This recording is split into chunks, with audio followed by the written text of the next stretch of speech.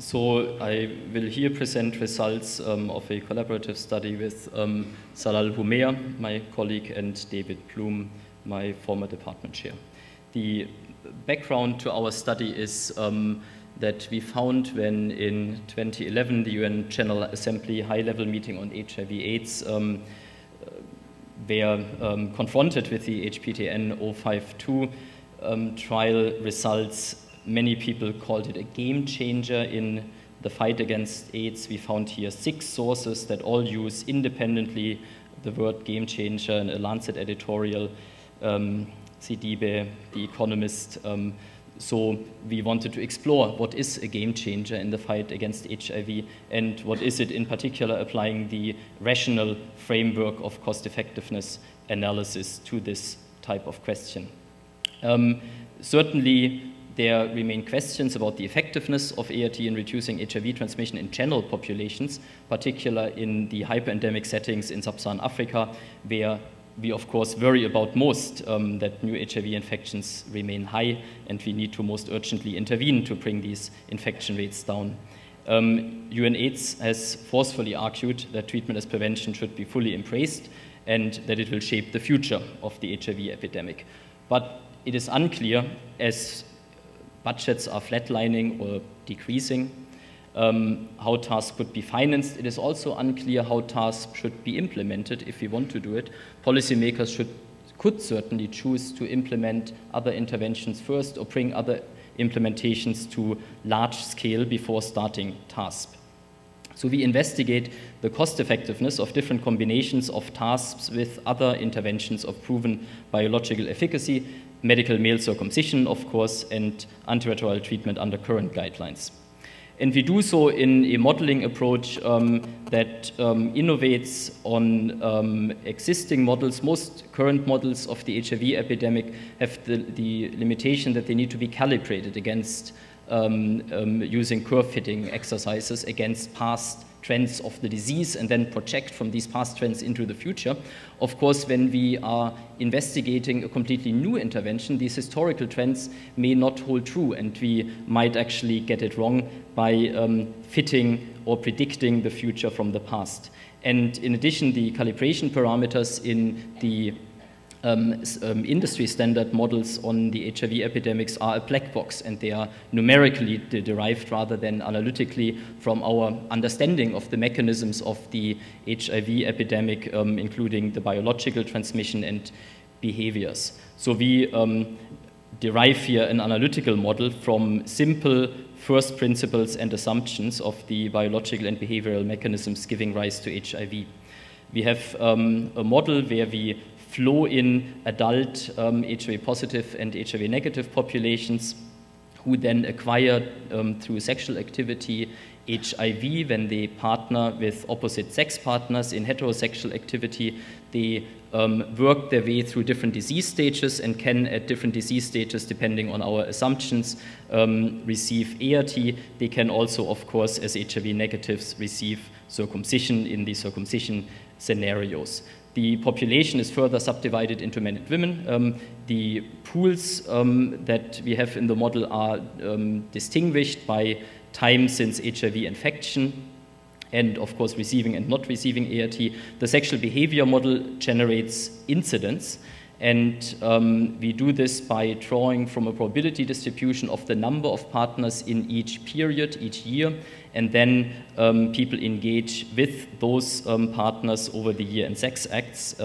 We assume that the sex acts with HIV infected partners can possibly result in HIV acquisition, and the acquisition is independent of the prior sex acts with other partners or the same partner. And under this assumption, we analytically derive our model. The scenarios that we explore here vary by circumcision coverage, ART coverage under current guidelines, under CD4 count, under 350 eligibility, and treatment as prevention as a third intervention. And we permutate all these different coverage levels in our study. We assume, and that reflects sort of our understanding of how TasP could work, that ART and TasP are necessarily coupled. When we do interventions to get more people to home-based testing, as Connie gave an example, or other mechanisms into HIV testing and onto ART, that necessarily under imperfect coverage of ART under current guidelines, we will also gain people who currently should be on ART but are not receiving yet ART. And we capture that understanding of TasP in a simple form here, where essentially the X is the increase in TasP coverage, B is baseline ART coverage. So we choose ART coverage with a same percentage point increase as under TasP, unless that number exceeds 80%. 80% is, of course, the UNAIDS aspiration of universal coverage. We apply our model to South Africa for a number of reasons. South Africa, of course, has the largest absolute number of HIV-infected individuals in the world. It is also the worldwide largest number of people currently on ART and currently needing ART under South African guidelines. And it continues to have a high HIV incidence, possibly slightly declining in some settings, but still very high in many communities. And the South African government has declared in its national strategic plan to scale up circumcision, and has done so, I think, with an additional 150,000 individuals circumcised since the declaration a few years ago, which is, of course, given the population size in South Africa, a slight increase. Lastly, so there is potential here in South Africa to also work on circumcision, not only ART and potentially TasP, but also to increase circumcision coverage, which is 45% according to one estimate. And South Africa has, of course, good data. We have, to parameterize the model, chosen data sources that you're probably familiar with to some extent. I will not walk through all of them. They are from South Africa, national level estimates if possible, and otherwise estimates from international sources or meta-analyses. A first result is when we rank our different scenarios by cumulative costs. This is simply ranking them by cumulative costs. So we see here the more ambitious we become in our investment in HIV combination prevention, the more our HIV incidence declines, but the decline is much higher here when we invest relatively little. When we start investing at the same increase, we have a decreasing rate of decrease of HIV incidence, and this is mirrored, this picture, with the mortality rate picture, where again ranking by exactly the same ranking of ours in scenarios by ambition in investment, by total cumulative costs, we see that we gain initially a lot regarding mortality, and then continuing at about the same rate to increase our investment in HIV combination prevention, we gain less. For instance, if you divide this graph here in the middle, you can clearly see the steeper and then slower decrease in mortality rates. The HIV incidence across all our scenarios here is spent by the baseline scenario, which is here in these red dots, ART coverage at about 50%, no treatment as prevention, T0, and 45% assumed circumcision coverage, gives us the slowest incidence decline, but nevertheless, even under this assumption, we would observe an incidence decline according to our findings. And the most ambitious scenario here would give us quite rapid decline in HIV incidence with 80% ART, TasP, and circumcision coverage. And a similar picture for mortality, where we would, of course, achieve most when we invest most, and least when we invest least. That's not completely true for the following reason. So the mortality lowest scenario is at circumcision rates of 45% rather than 80%, our maximum that we could have scaled circumcision up to. And the reason for that is that under lower circumcision rates, we of course have higher numbers of new infections in the long run, which then need to be covered because we're holding ART coverage and TasP coverage constant here at 80%.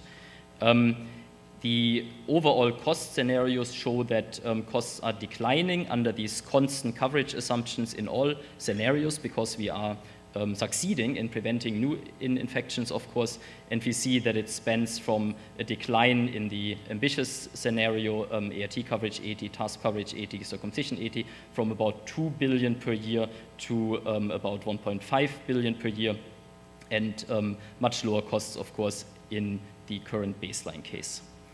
When we now run the different results against baseline to come up with our incremental cost effectiveness ratios to really fairly compare these three interventions against each other, the baseline 45% circumcision, 50% ART, 0% TasP, we run against the baseline circumcision, and we see that we can avert an additional case of HIV acquisition with about $1,100 at 60% circumcision coverage, with about the same amount at 80%.